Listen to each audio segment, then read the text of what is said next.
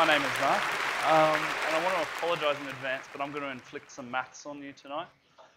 It's fairly simple, and it's very useful if you're doing any sort of project work, so hopefully it'll be worth your while. The idea I'm going to talk about is called earned value management, and it comes from kind of classic big M management.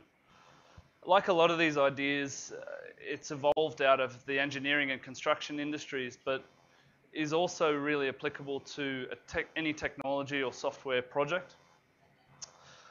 So what I'm going to do is tell you a story, and hopefully it's a story that you're all quite familiar with. The story is going to be about Bob.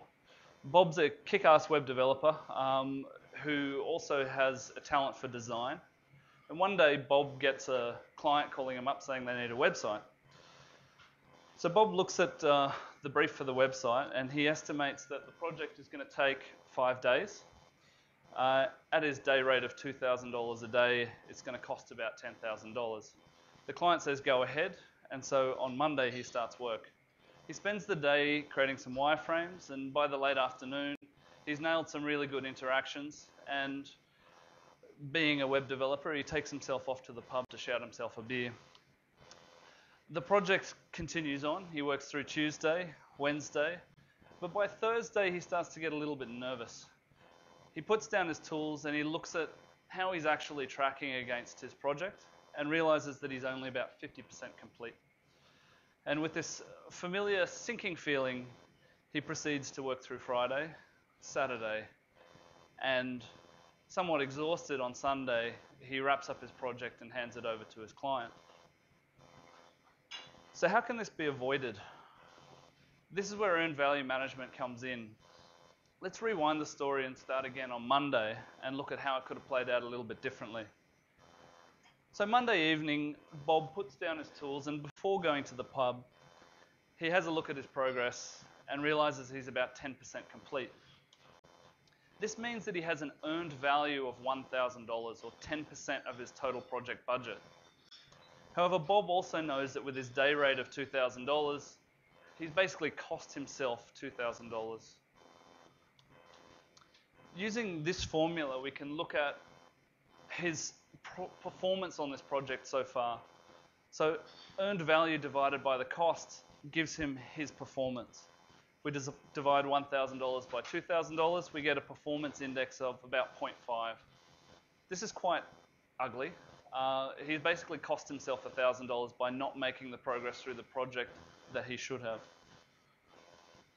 Another thing that earned value management gives us is this other formula, which allows him to forecast the total project cost based on his performance so far. So the project budget divided by his performance, which is 0.5, tells him that at his current rate, it's going to cost him $20,000 worth of work to actually complete this project. So Tuesday comes around and Bob's feeling a little bit bummed, but he knuckles down and says, you know, these wireframes are as good as they're getting. Let's move on through the design and into the front-end development. Every day he spends a bit of time going through his earned value management calculations, and by Wednesday it looks something like this. His project is now 50% complete. That means that his earned value is $5,000, but his actual cost is $6,000 because he's done 3 days of work. So looking at this formula again, we can see that he's now got a performance of 0.833. And looking at the forecast, I'm sorry, jumped ahead on me. It's now going to cost him $12,000. So while he's still behind, he's caught up and he's not quite as far behind as he was before.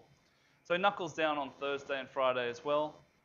And on Friday evening, working a little bit late, he manages to wrap up the project, but that means that he can spend the rest of his weekend drinking. So, what did we learn out of all of this? EVM let Bob track his progress. It let him predict his total cost as he was moving through the project, and by doing that, he was able to avoid any surprises late on in the project. There are a lot of methods that will give you this sort of information. Agile burn-down charts might be one that you're familiar with.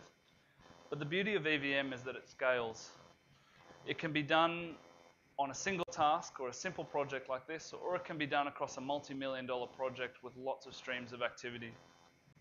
It can also be done at any time, on a single task or on a stage of a project, or on the project as a whole. And that is why I think it's a very useful idea. Thank you.